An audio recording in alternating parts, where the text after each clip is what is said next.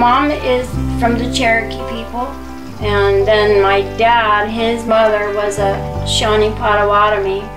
That's all I wanted to wear as a kid, so I had to learn how to repair them out of necessity for myself first, and then just kept going, and then people just started asking me, and that's how it took off.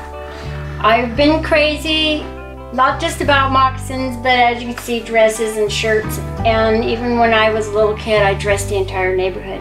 Didn't matter where we lived, everyone was turned into an Indian, and I've never stopped.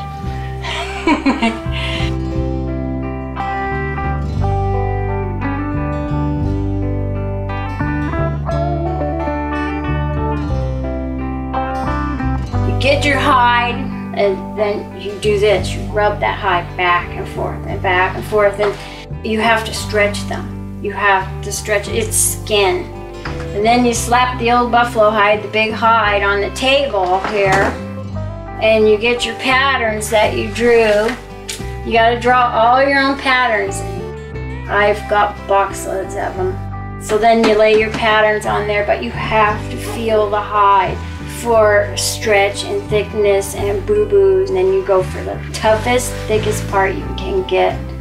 It's all mathematical. It really is. Moccasins are very mathematical.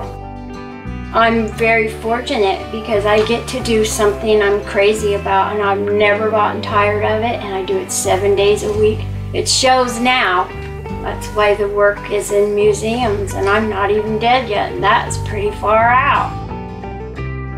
So it really is a lot of work that people don't see.